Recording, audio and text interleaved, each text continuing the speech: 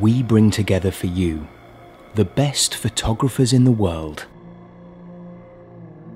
I never have an idea what I'm going to do. I want to be completely open, and it's certain things attract me, and it works in both ways. Things attract me, and I attract things. You know, so even people, geez, how come that happened to you? I mean, I see your photograph, but how come that happened to you? It never happens to me.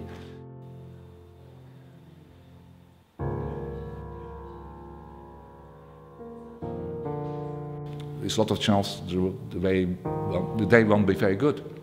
But once things start to fall in place and things seem to work out, often it goes all the day long. So it's something mysterious about it.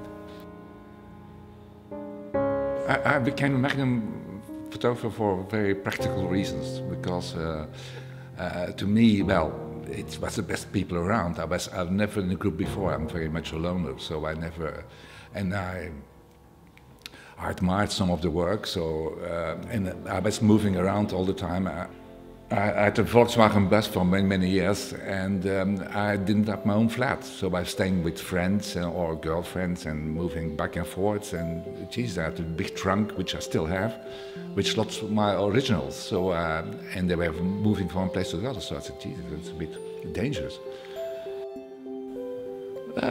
You work in different places, like in a different way. For example, in Cairo, in Egypt, or in places in India where there's so many things going on at the same time. You know, I love it, and I try to make order. You know, I try to make order where people fall in place. You know, that thing in terms of composition works. I did many landscapes of seascapes, which are very different. You know, they're much more serene, and you know, so you know, to me, why Cartier-Bresson is so fantastic, because it's not only very well composed, but it says things about places at a given time as well. You know, so it is more, there's the different layers of understanding, which I hope I do in some of my work, where it's not only about composition, it's as well about a particular place and about a given time, you know. So I was doing a parade, following a parade, and like often when you do parades, things are more interesting before and after, and people are looking at the parades. So this particular scene with the balloons and the baby and all that, where people were moving in a certain way, maybe strong sunlight, which we were hiding from. And I shot 3 or 4 pictures of them doing that, and one of them is that. I've done 2 trips to Ireland, which I really enjoyed. I mean, people are so wonderfully crazy, and I saw those 2 little girls sitting there with a Coca-Cola and a little radio, which is like a radio. It was in '88, at the time. Special. I mean, and everything was green around, the green car, the green background, and the attitude. Well, it's often the case where you feel you're intrigued by, for example, a wall. There was this really, I arrived in a souk in Erfout in the south of Morocco. There was this beautiful wall in a souk, market, and there was these goats standing to the right, and there was a woman sitting completely in black to the left. I found it kind of interesting, so I went to sit a couple of meters in front of her, and she turned around, and had this incredible presence of this baby in the back, which I didn't know what was there, which was dressed absolutely perfect with stripes and all that.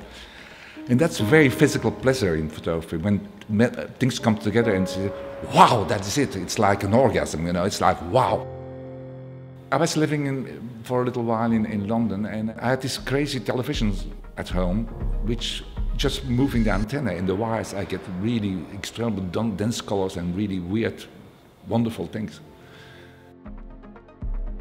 It became very creative. I had somebody with me, which was moving the antenna and moving the wires. I said, stop it, and back and forward, moving physically towards the screen and moving back. I thought you could make a portrait of a country through the television as well, because it was different in the States than in France, and it became something different. I had to move over to digital, and I was like, they pulled out my arm or my eye. I was really panicky.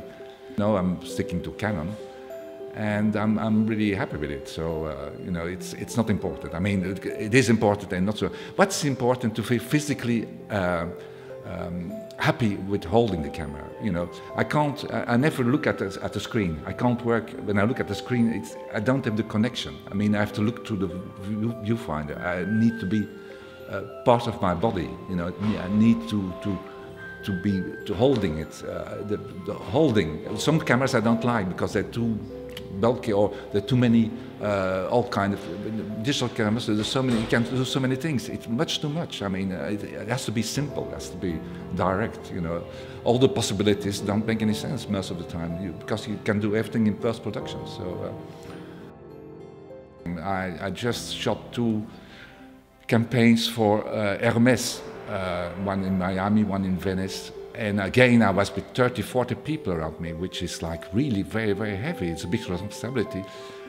And in this case, I kind of enjoyed it, but I really prefer to work by my own. You know, I hardly have one assistant around, and you know, photography. It's about being by yourself. I mean, to me, it's my family. When I go on holidays or something, I'm into India with all of them, and they get so upset when I always stop the car and always wanted to do things and stay there, and it's like a complete different rhythm. So if I don't do it, I get frustrated, and they get frustrated. So it's a very bad idea. You have to be by yourself.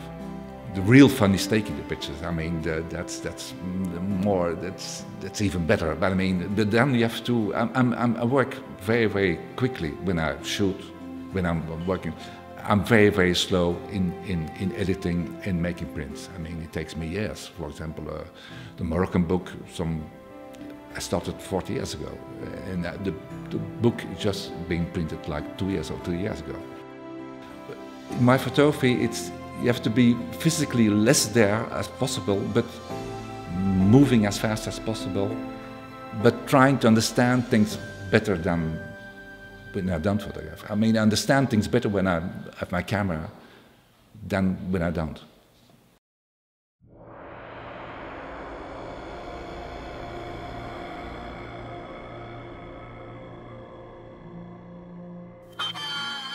Be inspired, be better, be great.